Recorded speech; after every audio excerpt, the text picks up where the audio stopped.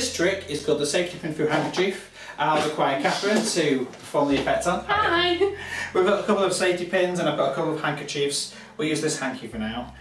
Don't worry, I blew my nose on it this morning, it's nice and dirty. But it will take one of these ends and simply take the safety pin and I'm going to place it through the handkerchief. And do it like this.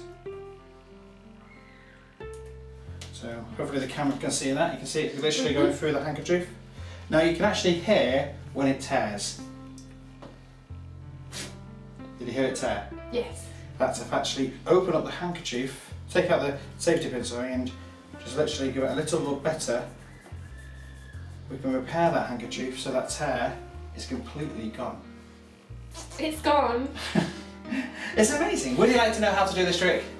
Yes, please. Excellent. In fact, what I'm doing is simply taking the drawing pin, placing it through the handkerchief, and if I pull it, it doesn't actually tear the handkerchief. It literally drags itself along the handkerchief.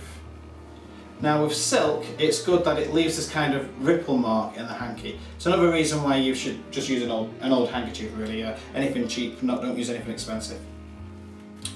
So when it goes through, and I'll let the camera zoom in on this, I'm not actually stabbing the safety pin through the hanky.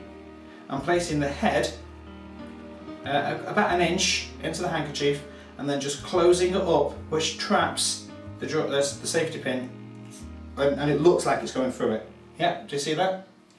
And all I need to do is literally hold on to the end and make a swift movement downwards, and it looks as though it's tearing the handkerchief, and it actually sounds like it's tearing the handkerchief, and then I remove the safety pin and show it's completely unharmed. Okay, I'll let you practice with that one for a moment. There's a safety pin for you. I'm going to practice with this one. It's a nice white, this is a normal handkerchief that most people would have. It's a nice silk, but I like the noise the silk gives, but it doesn't matter if you use a normal one. So you're going to place the head at the back and then poke this spike through to connect the drawing pin. That's it. Then hold on to the end. Either any direction should do it for this way for the camera this time. And simply go downwards. That's it. And then from that side, just open up the drawing pin, the safety pin.